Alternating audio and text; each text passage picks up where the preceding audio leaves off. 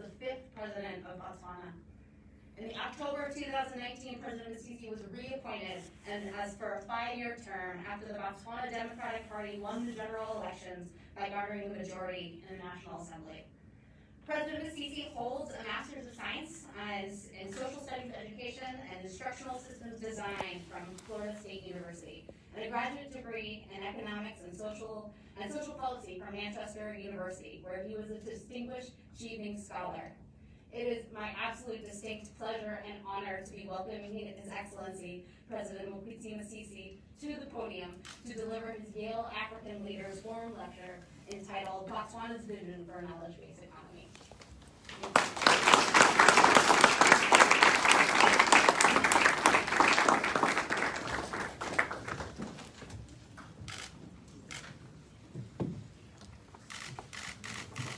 Thank you very much. 𝐾𝐒𝐈𝐒.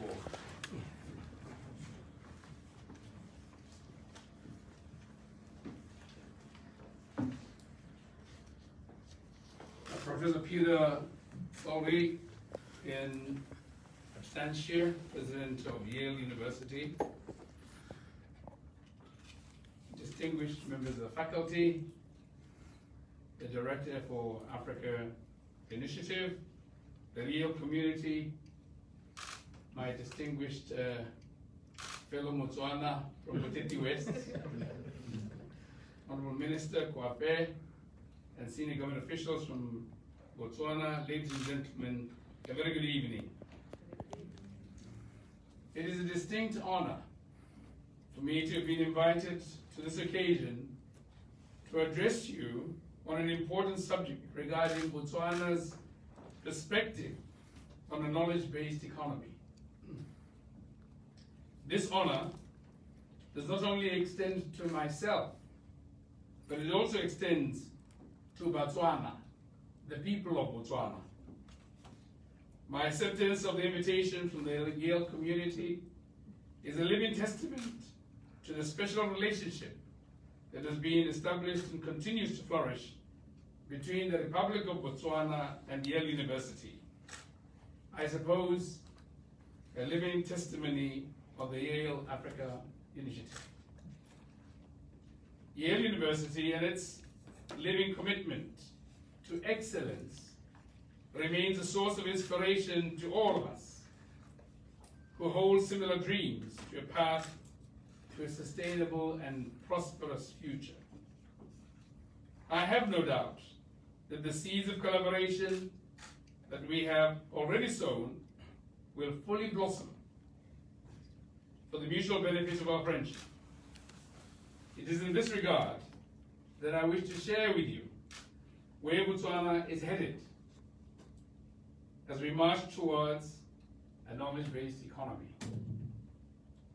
Such an ambitious and noble initiative is also an invitation to the Yale community to join us and help us in this journey.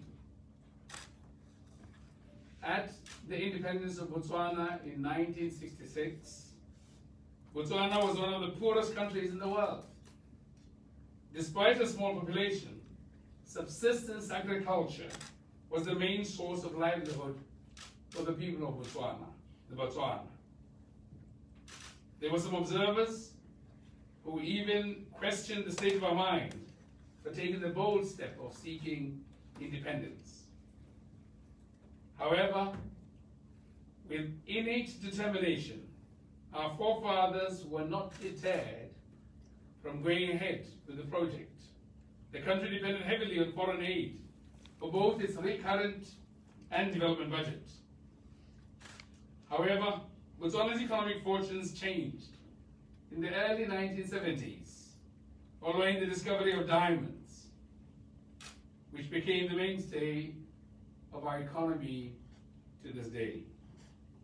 Our founding fathers, who managed our resources with a high degree of frugality, invested heavily in the construction of schools, roads, hospitals, airports, as well as the provision of basic social services, which has taken the form of free and affordable education, amongst others, to enhance a better standard of living.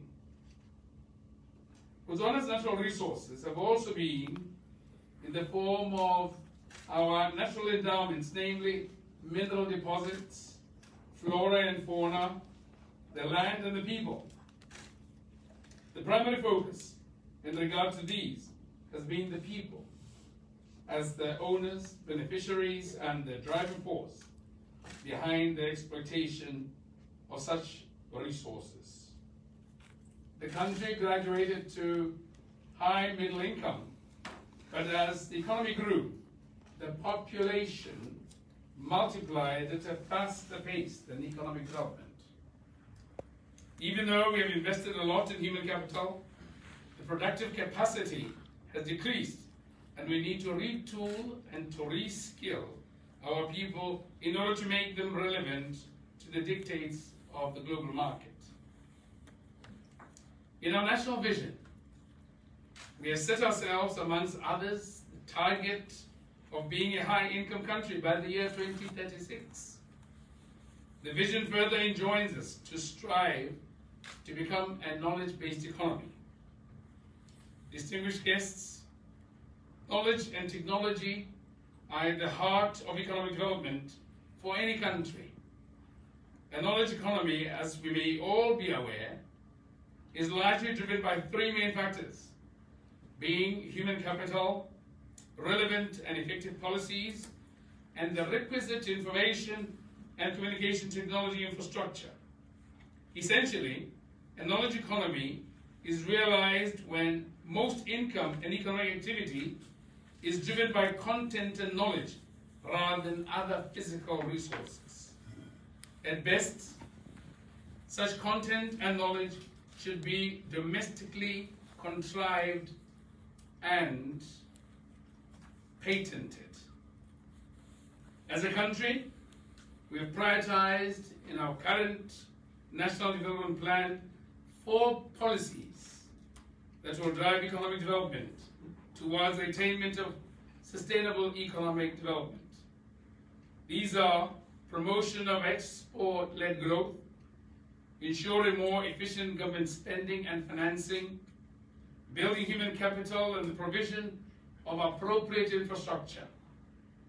The tourism sector has for a long time accounted for the majority of Botswana's services, though others exist, such as financial services, administration and other business services, information technology services, and a range of professional services.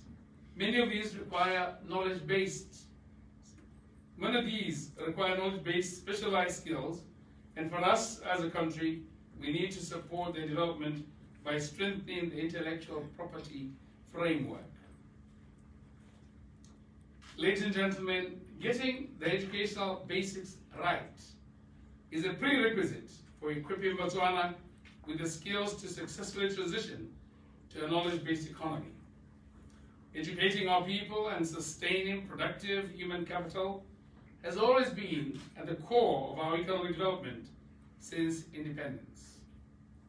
Some of the most specialized skills that we need to create and manage the fourth industrial revolution, 4IR technologies, such as coding, genetics, data science and analytics, will in due course need to be central to school and college curricula. This is why this financial year, the government has committed about 24% of the overall national budget to education. This translates to 15,730,000,000 pula, or about $1,573,000,000, making it the largest share in our national budget. The proposed budget will cater for the development and sourcing of e-content for schools, training teachers and school managers in basic ICT skills, and the use of technology on teaching and learning. The allocation is geared towards providing appropriate education and training to students so that upon completion of their studies, they could become active players in the transition of the country to a knowledge-based economy. This will include improving the foundations of learning and the quality of our education and extending the scope of pre-primary education.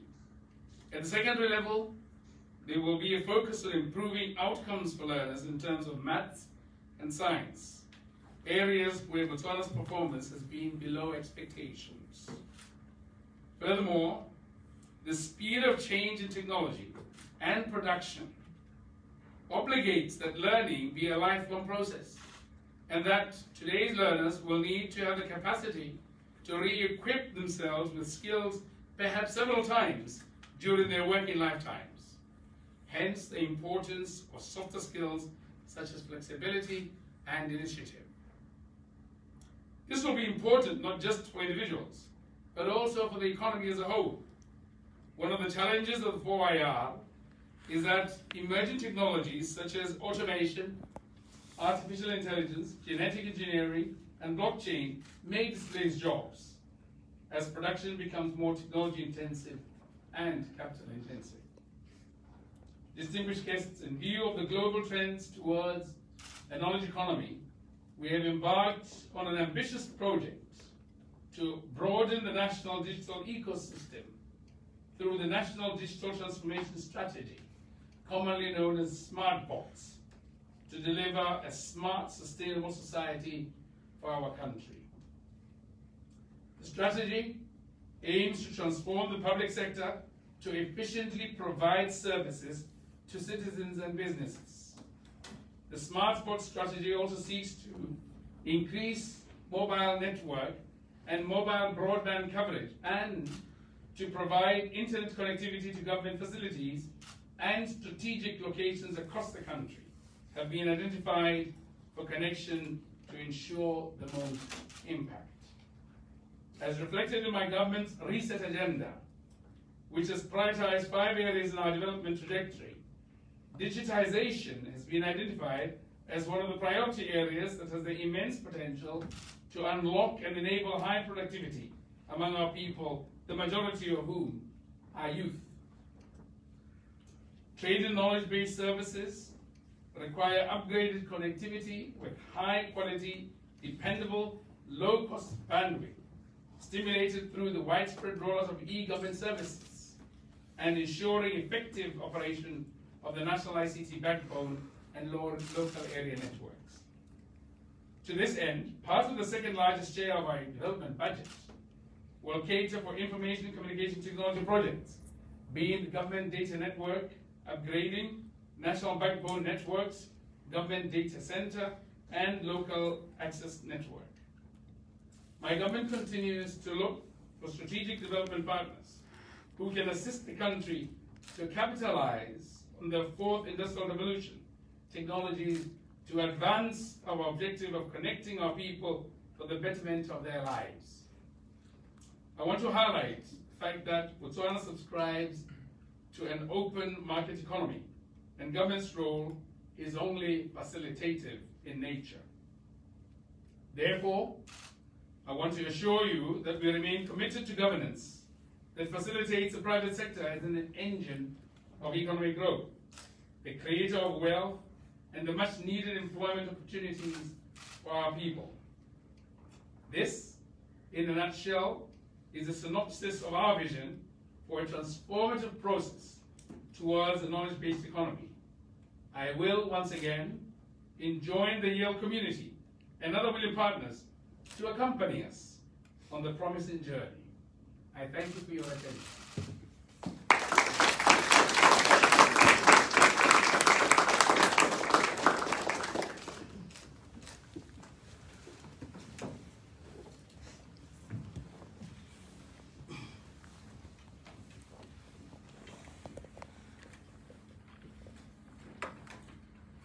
Thank you very much, Mr. President, for a really engaging lecture centered around your vision for a knowledge-based economy in Botswana. I'd like to begin with a small anecdote. I heard that you earlier had an engagement with Bloomberg, and in 1965 there was a film. There's a book published by Ian Fleming, now widely read and even adapted to a movie in 1971, James Bond film by the same names, Diamonds Are Forever. Mr. President, rumor has it you are in New York in the possession of the world's third largest diamond. One found earlier this year, 1,175 carats at a mine in 𝐏𝐂𝐈𝐒, Botswana. Is this true? And if so, can you officially put the debate to rest? Are diamonds forever? You know, thanks for the question. Let me begin with the facts. Has a diamond been discovered that's the third largest in the world? True. Was it discovered at a 𝐏𝐂𝐈𝐒 mine owned by Lucara, a diamond Canadian company? True. Was it in Mokgweetsi West? True. Is it about 1,175 carats? True. Is it rough? True. Is it a diamond?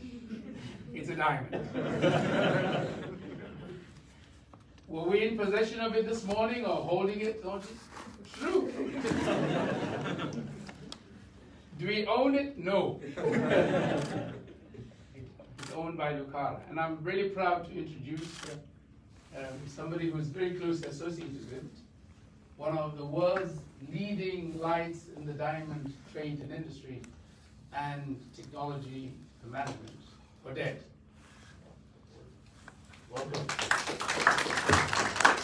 And he's one of the partners with Lucara who are going to be managing that diamond. Yes. And doing what they think is best to give it additional value. And what are we waiting for as government? We want them to succeed the most, get the most money out of it, because then we just get some tax. We get royalty. And we urge them to go out and find more, because they're going underground.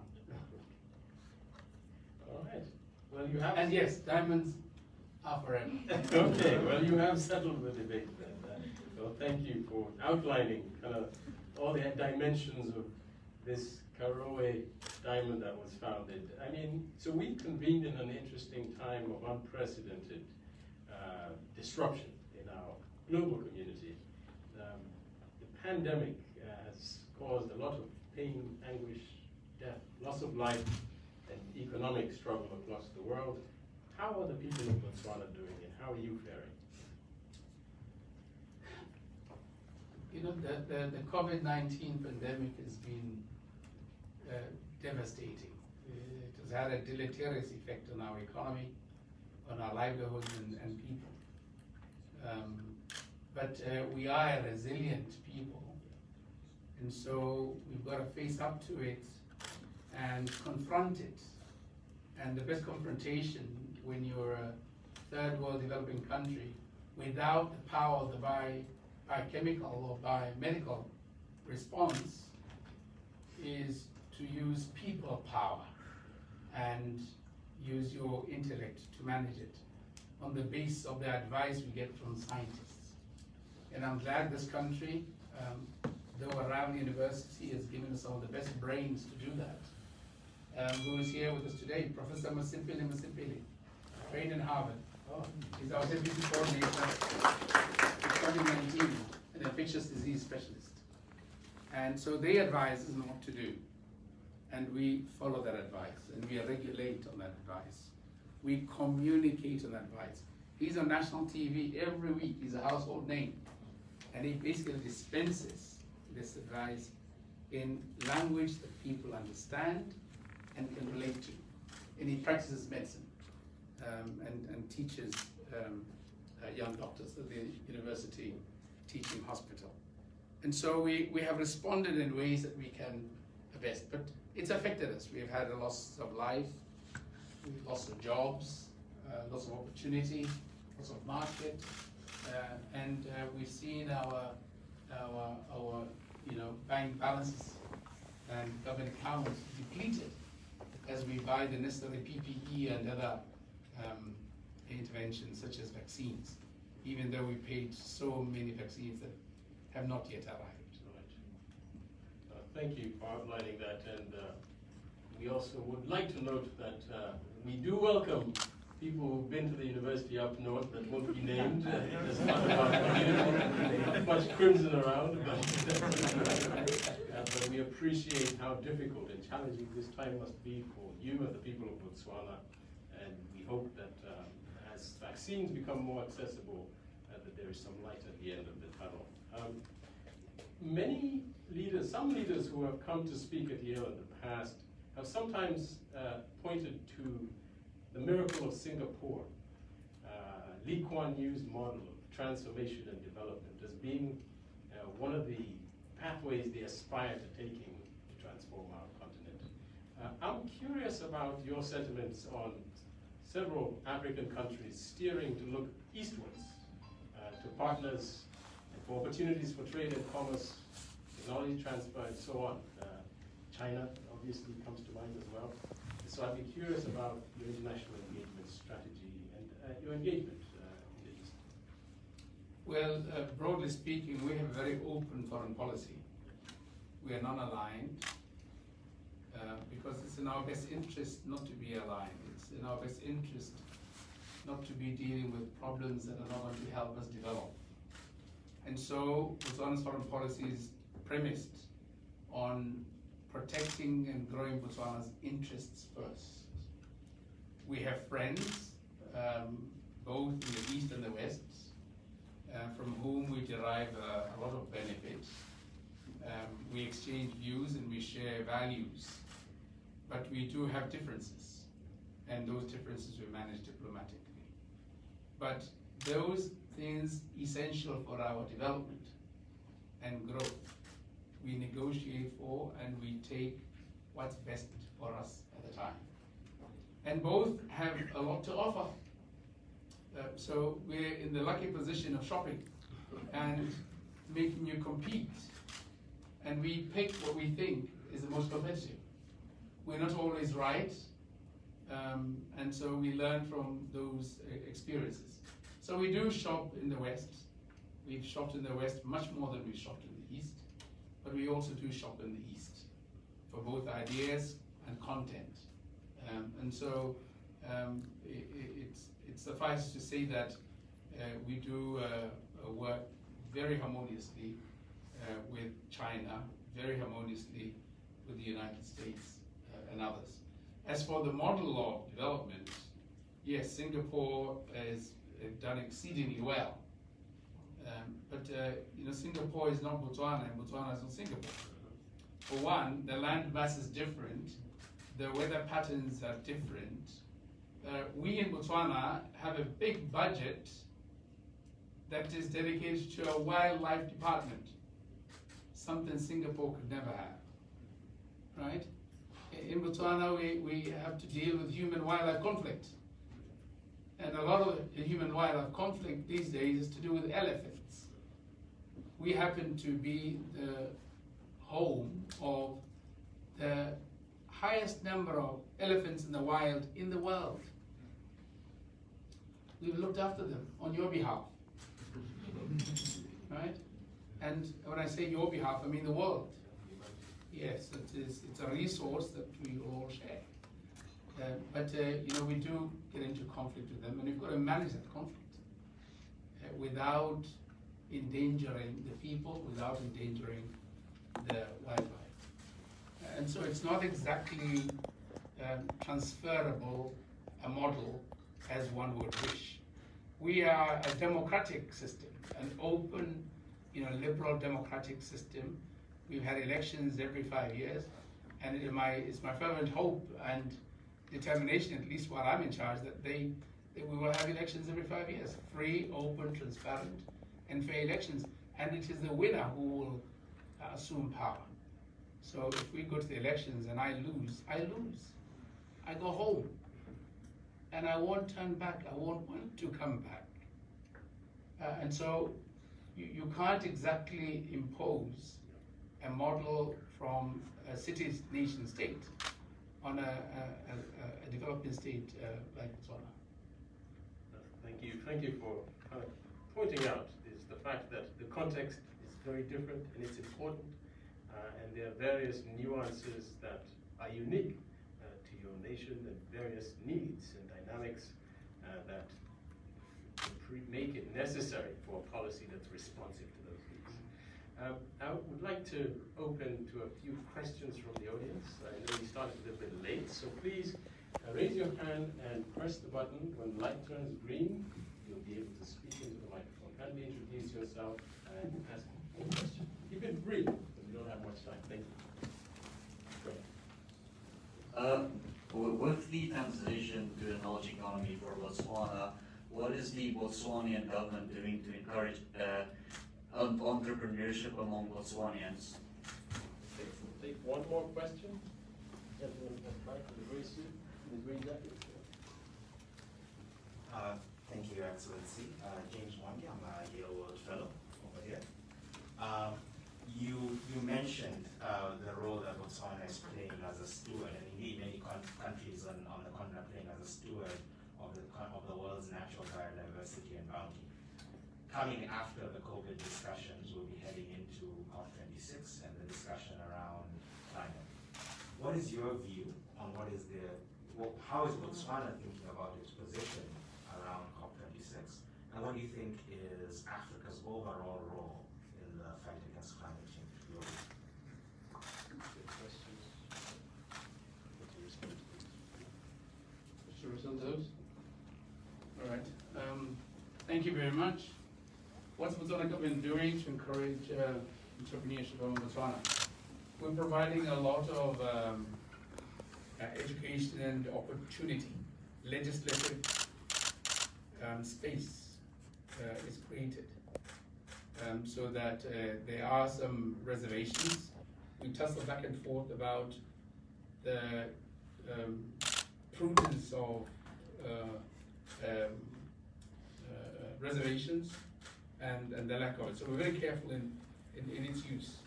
But when we have infant industries develop and we have a nascent entrepreneurial culture emerge, we attempt to protect that. We provide training, we provide mentorship, we provide procurement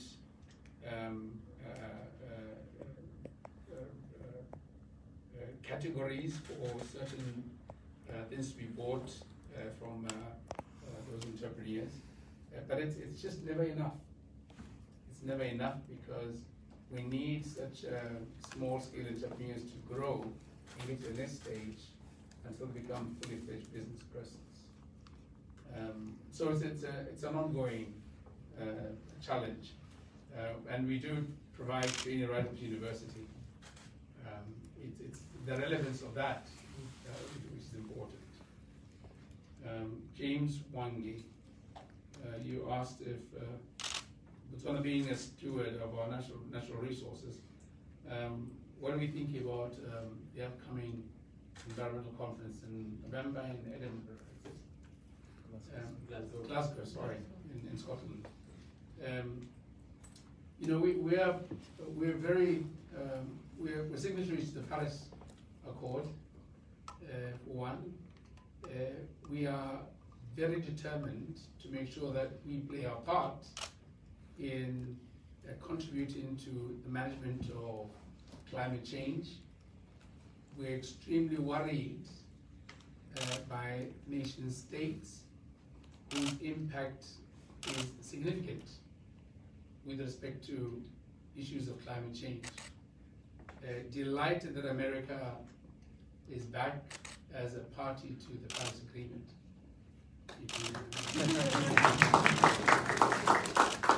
But you need to catch up. You need to make up for lost time. You really need to, because you're such a big economy player. We need to harness the green energy space, and we may be just as guilty because we apparently have some of the best sun opportunity, and we have an integrated resource plan that we've approved, and we're tilting to go green. We say this and we want this in a situation where we had discovered huge deposits of coal more than 200 billion tons. My goodness. Can you imagine? And so we're tussling and grappling with what we do with all that. There were others who were wanting to exploit it, but increasingly, as you know, the financial institutions will not be willing to fund that beyond 2030. And so if anything started now, it really would make a return on investment. So we're deeply committed. We want other countries in Africa, at least those we associate with, in the national economic management space, to go together with us on that. But it needs huge investment, and a lot of investment is R&D. And so we look to leading research institutions, such as Yale, to help us at least with the capacitation to be able to help ourselves on that. Well, I don't envy you having to deal with that decision about the coal deposits, but last I checked, diamonds come from carbon and coal, so this could bode well for the future of Botswana in some way. We'll take a few more questions. One here, gentleman. Around there. Yes. My name is Desmond, and I have a question regarding transboundary relationship between Botswana and her neighbors, and how you intend or you approach towards ensuring that this initiative that you are undertaking is also transient and moves into this other your counterpart, and that you become an influential point where all the other countries can look around you and begin to copy what you're doing. Is there an initiative to do that, or are you just focusing more on the protectionist and just Botswana itself for this country? Thank you. So, regional dynamics. Yes. Thank you, Your Excellency. My name is 𝐏𝐿 and I'm from Liberia, studying in Yale College. First of all, I wanted to say thank you to the people of Botswana for being the shining city on a hill for prioritizing democracy in Africa. My question has to do with what is your government doing to promote women empowerment and women involvement in democratic processes? Oh yes, we celebrate Botswana for having sustained decades of democratic rule. We have 𝐏𝐶𝐒 and Masisi and all the 4 presidents before you. But what is the government doing to ensure that women are inclusive in the government process of Botswana? Thank you.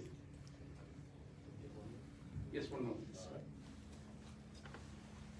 Hi, my name is 𝐏𝐑𝐄𝐒𝐈𝐒. I'm from the School of Public Health. Thank you so much for coming to speak to us today. And I wanted to ask, what does cooperation look like within the continent for you and for Botswana under this lens of knowledge-based economy? Sorry, can you ask again? What is? Sorry? Can you say it again, please? Oh, what does cooperation look like on this on the continent of Africa under this lens of knowledge-based economy?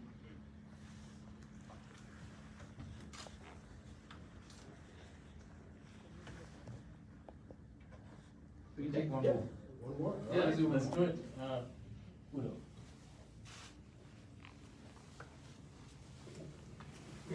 My name is Jude Ilo, Yale Fellow from Nigeria. So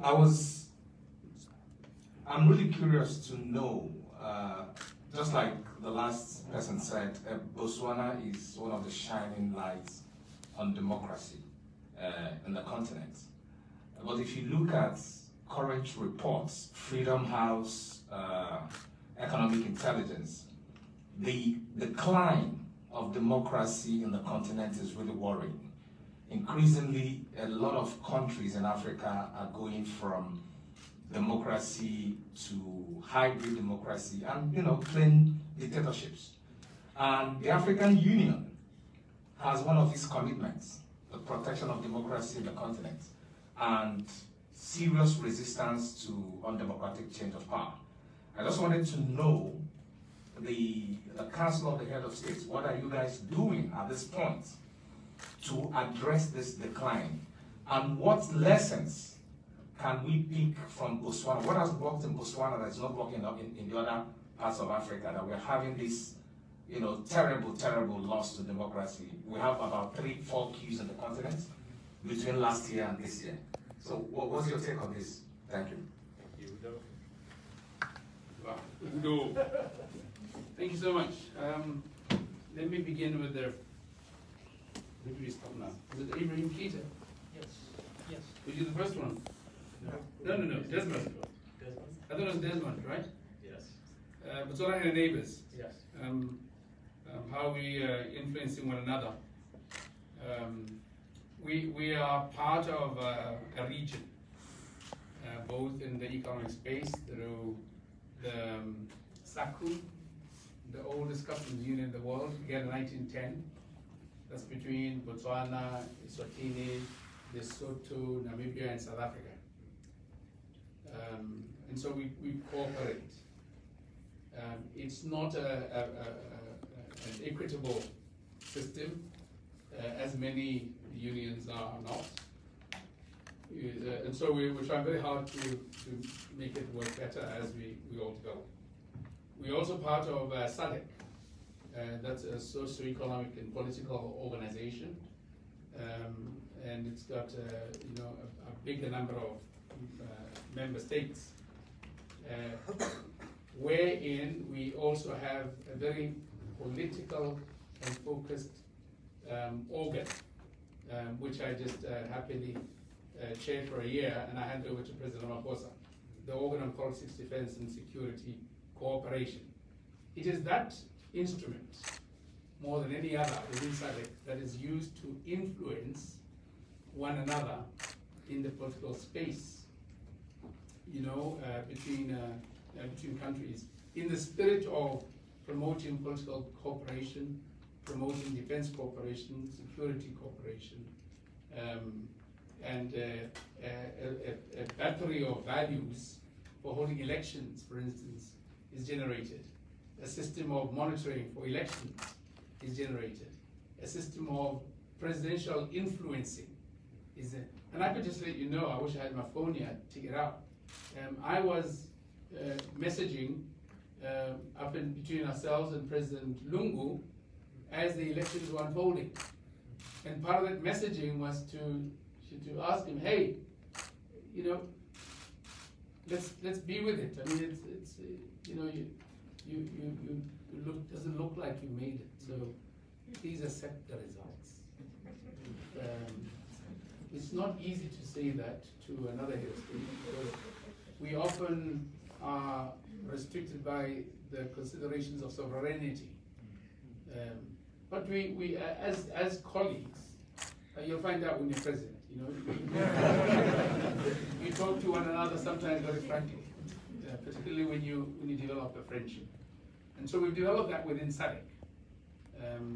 And it doesn't always work, right? I must admit, it doesn't always work, because you can only do and say things to a point. And it's only when it gets really bad that you would raise alarm. There's also the, and this is a continental wide one, it gets to part of what Udo, I think, is asking. It gets a little more complicated when it gets to the African Union and bigger. Many of the African countries, including those in the South, attained their independence through struggle. Right? They fought for liberation. And when you're a liberation hero, that seems to cling on and seems to blind some people into not seeing or pointing out, not accepting some things that may be going wrong, that may be happening.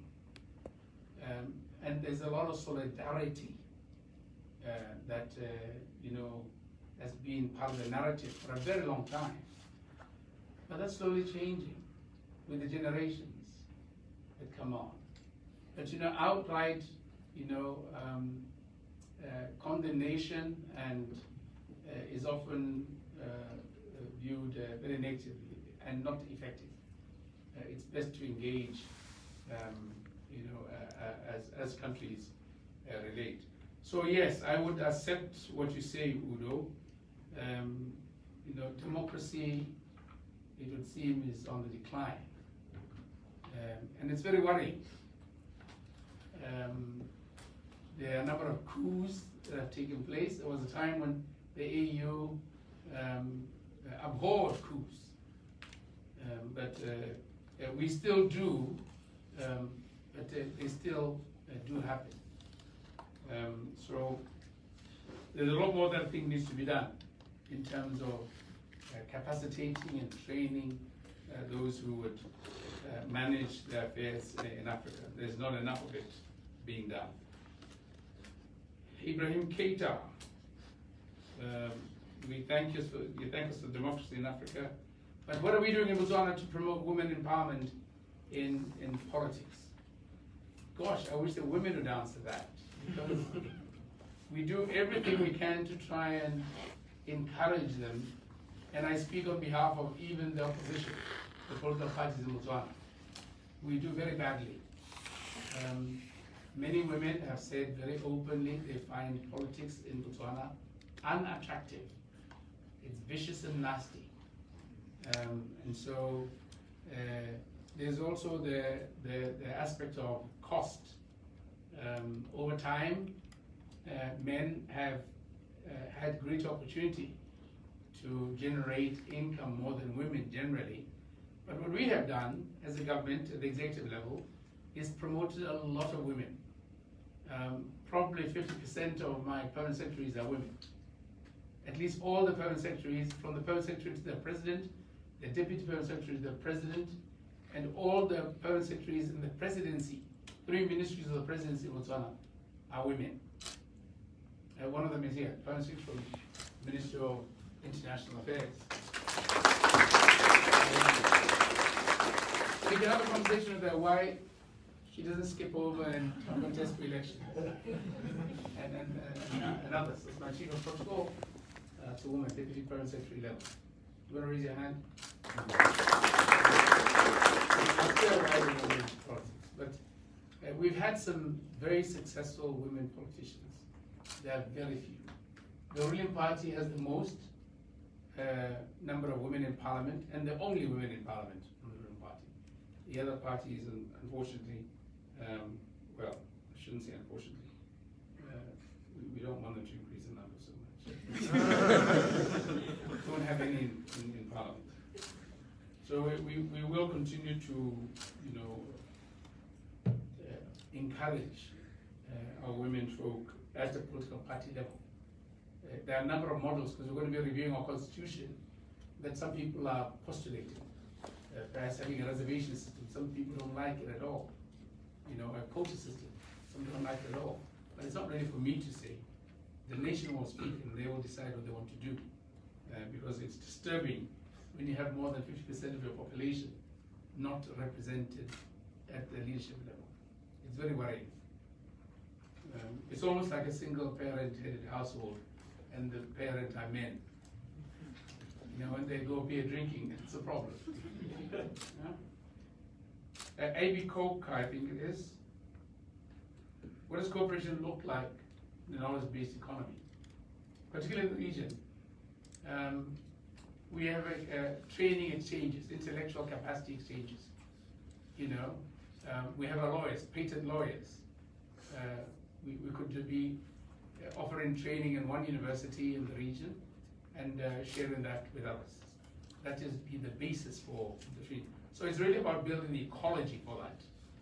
Our customs clearance systems, our payment systems and platforms would be. So there's a lot of work to be done in terms of providing solutions and new systems of exchange.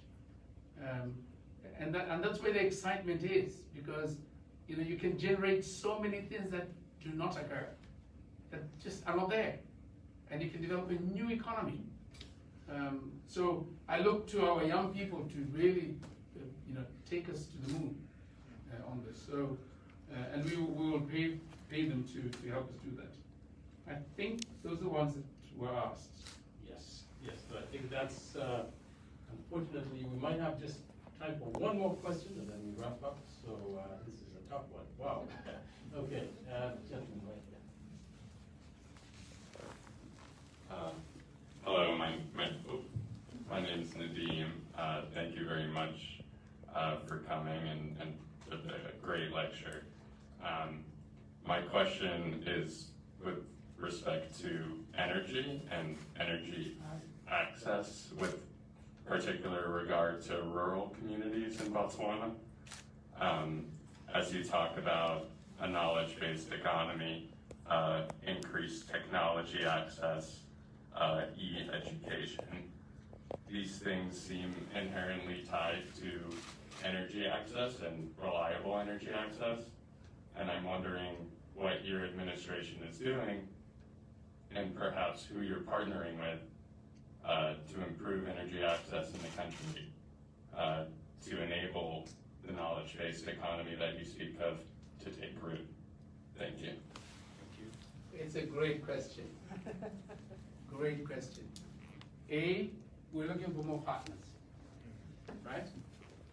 We're looking for partners that are creative and innovative. And do you know why? Because some of the places that do not have energy or access to energy are in far, remote, difficult to reach, lowly populated places. But with this enormity of sunlight, we think the solution would be solar, off-grid. We have our integrated resource plan. And by the way, access to energy and reliable energy is quite high in Botswana now. Rural electrification is pretty high. But the rate at which settlements are growing sometimes outstrips the supply capacity within a particular locality. But with the integrated resource plan, it would allow for those who generate energy, excess energy from a solar plant, to sell it to the grid. And the beautiful thing in Southern Africa is that we have an integrated exchange system for selling energy to other countries. So you can actually trade and sell your energy to Zambia, to Mozambique, so to wherever there is a deficit. And we plan to be able to export energy within the next 3 years, because we floated tenders to generate 100 megawatts of energy from solar, additional to what we have. And we will be licensing independent power producers as they come and go. A rooftop solar systems coming up. And so, any other new partners who come with new solutions, come see us. We're a great country to be in, by the way. We love visitors. We take good care of you. We let you in and out. We let your money in and out as you want. In any currency, no exchange controls. And if you have excess money, you can just go down the street and buy some diamonds and take them home. Excellent. Well, I am certain that there will be many in this room and outside this room who will take you up on your invitation to build stronger cooperation and ties between us and the people of Botswana, especially in your ambition to develop a knowledge-based economy. You've covered a lot of ground in your lecture and conversation today: gender equity, climate change, renewable energy, natural resource management, adding the value in the supply chain for people, education, but also importantly, your vision for a non-aligned approach to your international engagement to fulfill the priorities and needs of the people of Botswana through cooperation. And so it is in that spirit that we're delighted to have you here on our campus to set the stage and articulate that vision. So we're out of time for the lecture portion of this session. But we would ask you that you please remain seated as we exit, and there will be a following reception upstairs. But before you leave, Mr. President, there's the obligatory that you need to put on initiation for a picture. I'm not sure gentlemen at the back will be too happy with this, but there we go.